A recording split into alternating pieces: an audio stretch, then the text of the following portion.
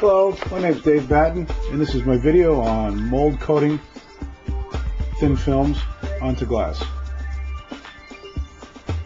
Basically, the mold carrier is a 1/4 inch piece of mirror with scotch tape runners on either side,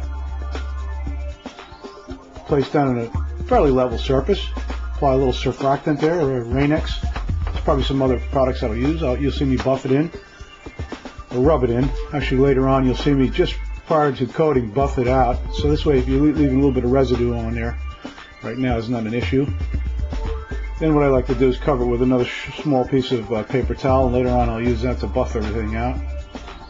This kind of makes it ready for the next stage. And then I have my clean glass, which I also put on top. You see I have a couple suction cups to act as a nice handle, and that's ready to go off to be coated.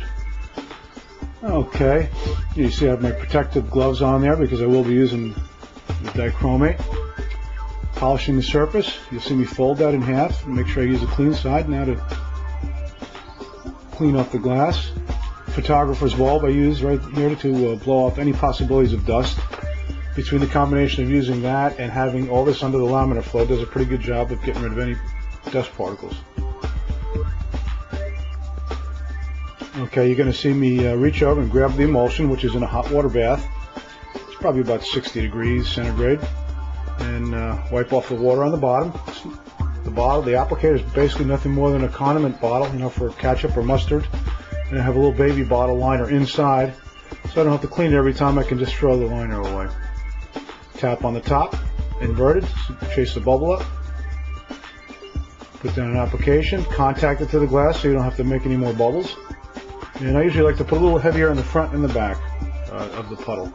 You see me hinge it down, and I'm actually using one finger against the other finger, push-pull situation, to slow my drop, to give it a nice gradual drop so I don't create any more bubbles. And you'll see later on here in a second, I have a bubble in there, and I'm able to chase it out by my sequence of application of the paper clips. There's that bubble, and it goes right out. And once it's set up like this, it's off to the refrigerator for at least a half hour.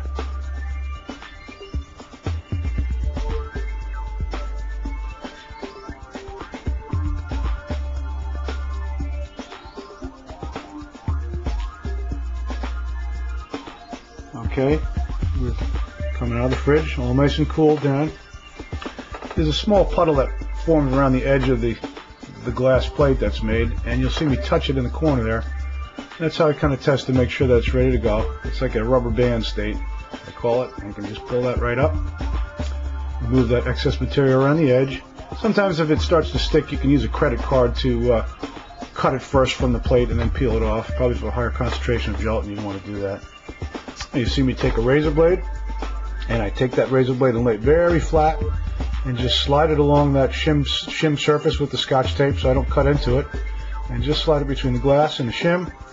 And if you look carefully, you can see it chase right across, and pop, off it comes.